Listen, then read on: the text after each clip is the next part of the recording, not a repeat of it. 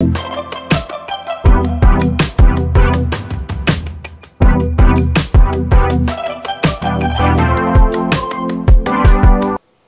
day. Today we're going to be looking at the concept of drawing templates and some basic scaling components regarding that drawing template environment. So what we're going to do is we're going to finish up a drawing that I've already begun and then insert a template concept and work within that environment to develop a clean print of the drawing. So I started this particular architectural drawing with just a couple of single lines, and one of the things that I wanted to talk a little bit about is the scaling factor and so forth. And right now I just drew a line, as you can see here in the pop-up information bar on the bottom, 18 feet long. So I'm going to go ahead and hit escape because that line has gone off the screen and I'm going to have to zoom or demagnify that line.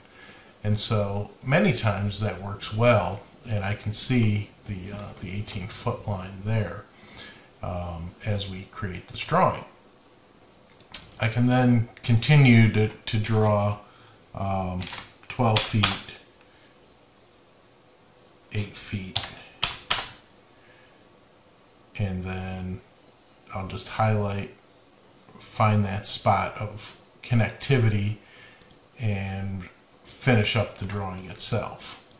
So now we've got our basic drawing. Now again, this is a fairly large scale drawing. It's 20 feet on the bottom, 18 feet vertical, so it's not going to fit on a normal size piece of paper without magnification.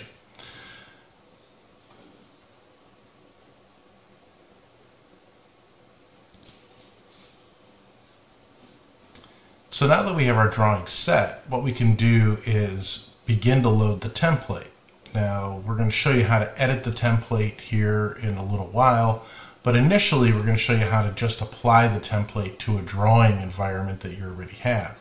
The easiest way is to right mouse click on the word layout, and you'll notice that one of the options is from template.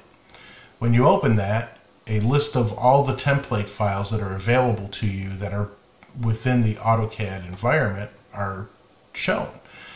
What you have to realize though is that it's buried under your user app data Autodesk 2023 or 2022, and it goes all the way down to an English template area. That's where these files are stored.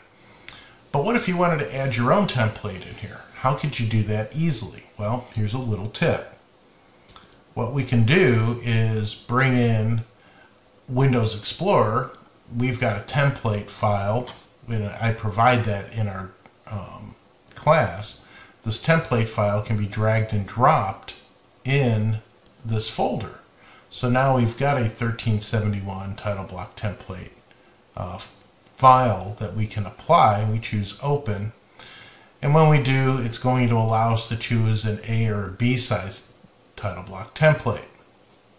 From there, we can then take a look at the template itself that we can edit and work within that environment. So if I choose an A size template, which is an A size sheet of paper, which is 8.5 by 11, B size is twice that, 11 by 17, you can create C size, D size, and we'll talk about how you can do that here in the video also.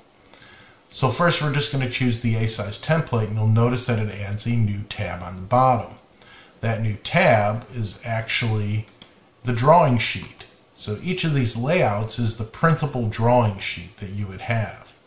Now within that drawing sheet, you need to be able to see your drawing. Well, you can see that we only see one little corner of our drawing based on the scale. So there's a song out there called the Hokey Pokey. And when I instruct this, I use the hokey pokey concept because you need to double click in, double click out, double click in, and we can move the drawing about. And you do the hokey pokey, turn yourself around. That's what it's all about. But the difference is that when we double click in, we're working inside the layout in the viewport that's within the layout. Now I can, when I'm double clicked in, notice that you get a very solid dark line. When I double click out, that dark line goes away, and notice that I'm editing all the text and other options here. But when I double click in, I can't edit any of the text or options. So the difference is when I'm inside the viewport, I'm actually looking at the model tab. I'm actually looking at the model tab when I'm inside the viewport. When I'm outside the viewport, I'm dealing with the layout itself, the ability to edit the layout. So I can't change the scale of the drawing, but I can change the size of the piece of paper that I'm viewing using that. But when I double click in, I can change the size of the drawing inside the window so I can see and scale it appropriately for my operation.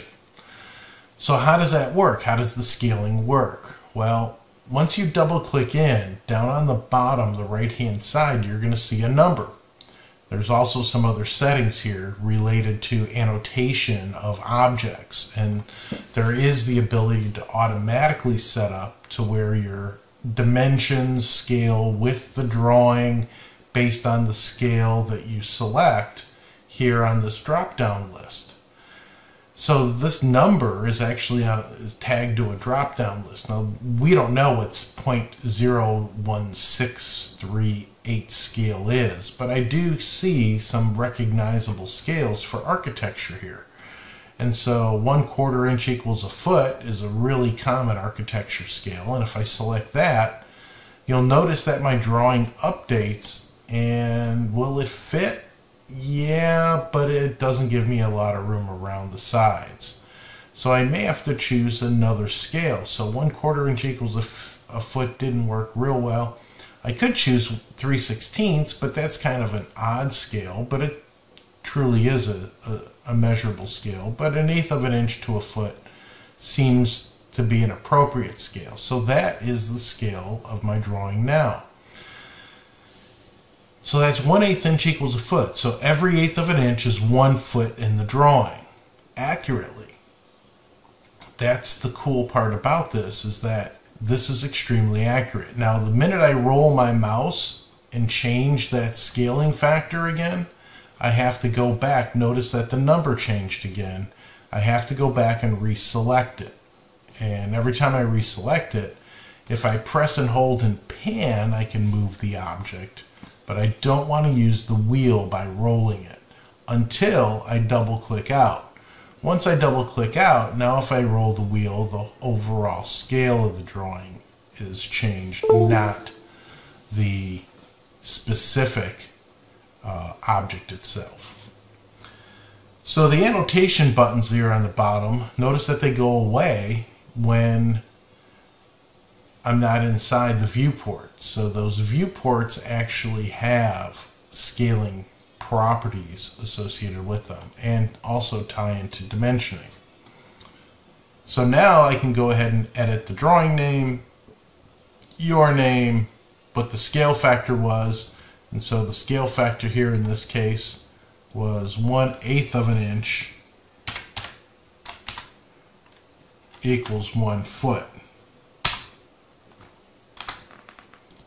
And you might be thinking, well, why doesn't that automatically populate? Okay, it's a good question. There are some automatic population text fields. In this case, the date is an automatic population text field. So even though it may show a different date initially, when you go to print it, it will have an accurate date. Once you save it, it will have an accurate date set. So ultimately, the date set is a text field that automatically pulls the date from your computer. So that's one of the things you can do. You can also have other automatic settings associated with it. So like in this case, I could add text.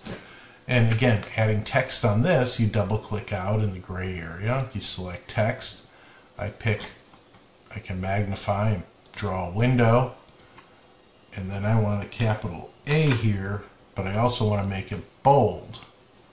And I probably want to change the layer back to layer, or back to the title block layer. That would be good. And the text would be a different color. So you can go ahead and add text or add a logo or whatever you need to do. You can also delete this, but we're not in the editing mode of the template itself, the DWT drawing template. So that will get you through the first half of this concept, is how to apply and utilize the layout. The second half of this is going to show you how to create, or a second video is going to show you how to create or edit the title block template.